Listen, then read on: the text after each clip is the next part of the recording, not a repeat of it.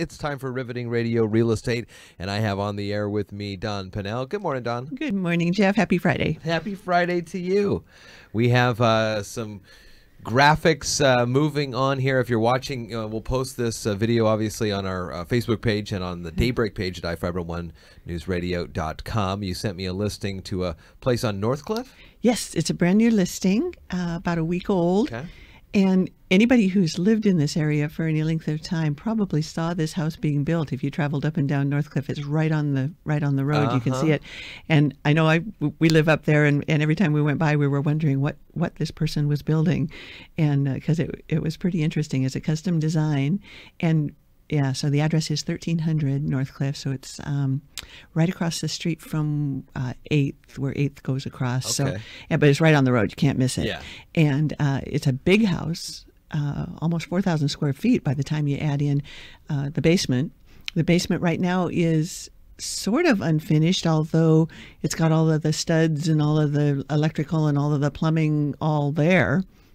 So it would be, and the bathroom is all in. So there's 2 bedrooms and a bathroom, full bathroom down there.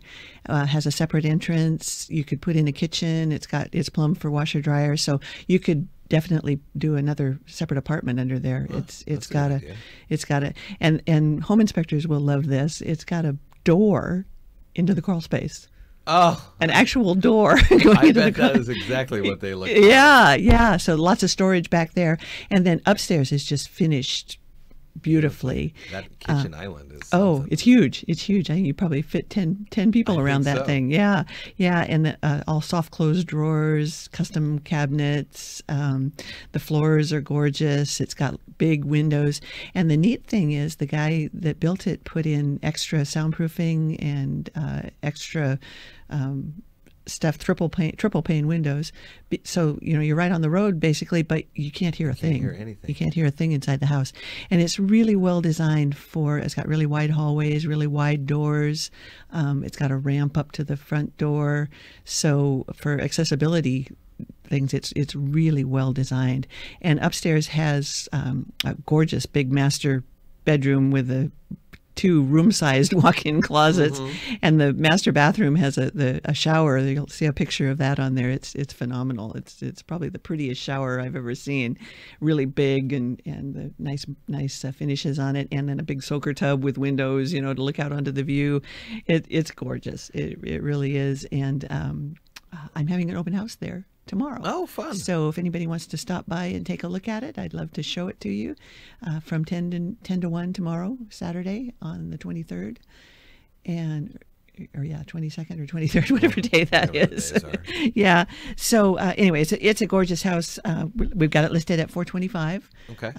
So love to have somebody come see it. And also there is a lot next door that's about an acre that's also got, this house has a 4-bedroom septic on it, and the lot next door also has a 4-bedroom septic. Oh. So that is also available as a separate purchase. So you could end up with a total of almost 2 acres up there. I might as well get them both. Might as well get them both. Yeah, 2 for the, well, not 2 for the price of one, but two. The second one, the second one could be added, and there's a shared well agreement in place for that, so that this house has the well house right on it. So this is a custom built house. What does that mean? Does that mean the whole design plans and everything were thought up by the person who built it? Or?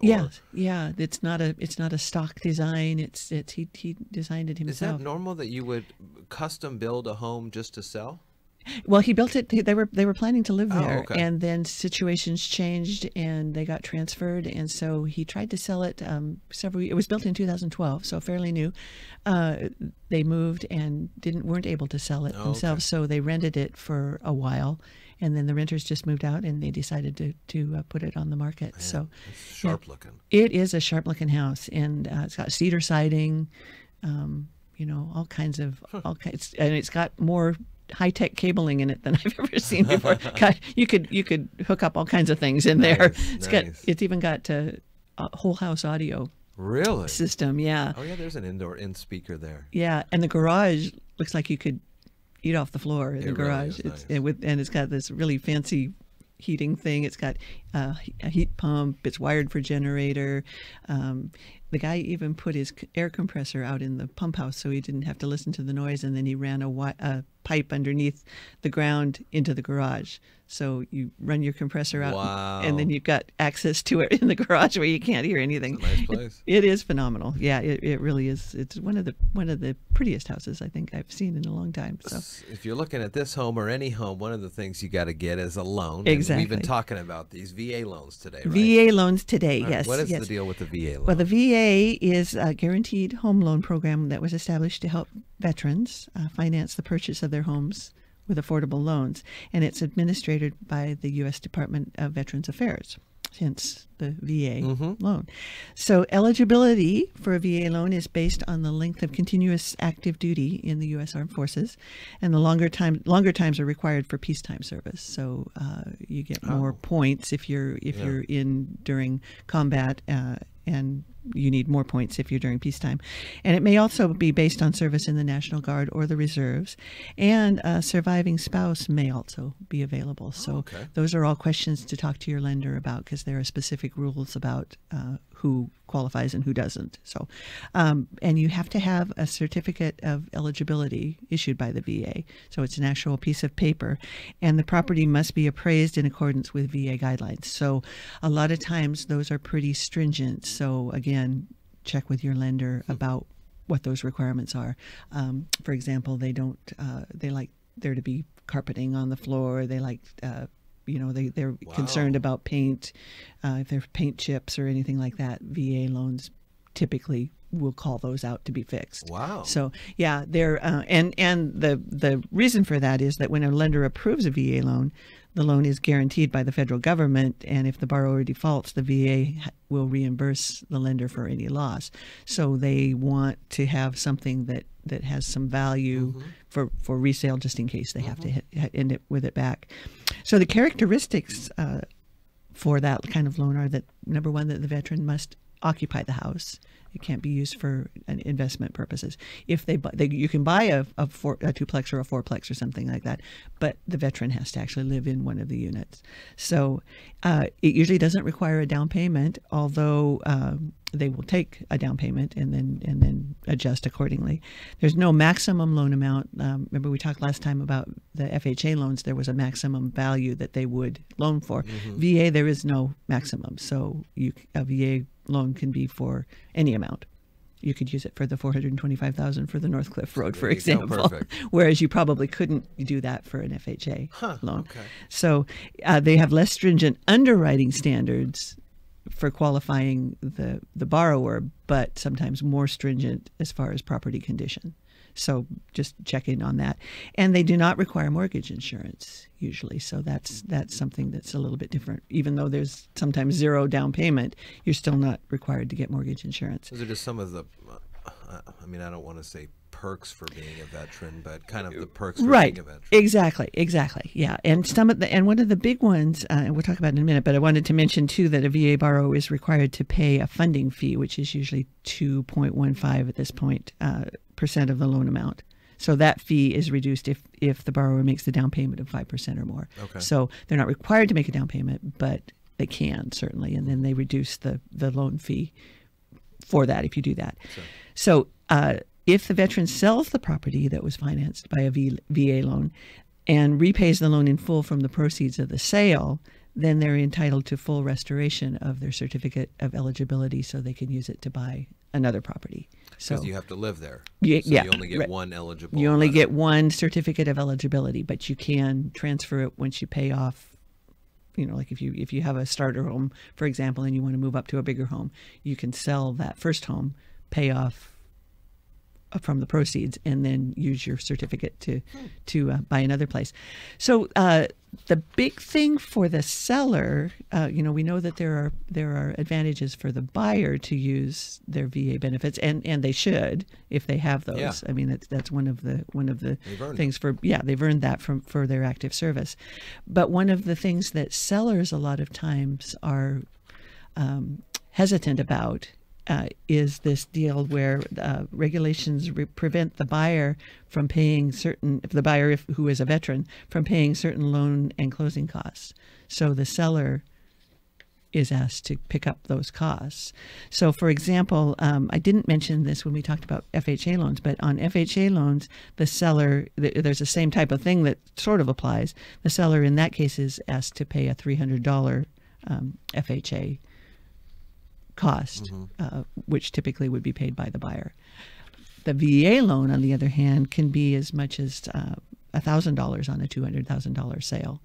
So they're asked to pay that $300 closing cost, but also the veteran is not required to pay the escrow fee. So typically, we talked about the buyer and the seller splitting the escrow fee. Yeah.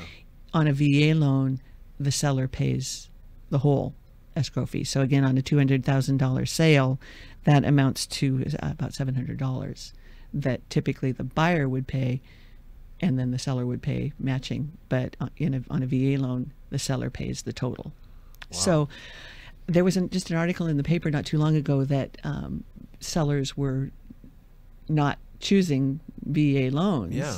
And so veterans were having problems, finding places that they could buy, because they were getting beat out by people who were getting conventional loans because the seller wasn't asked to pay these extra costs.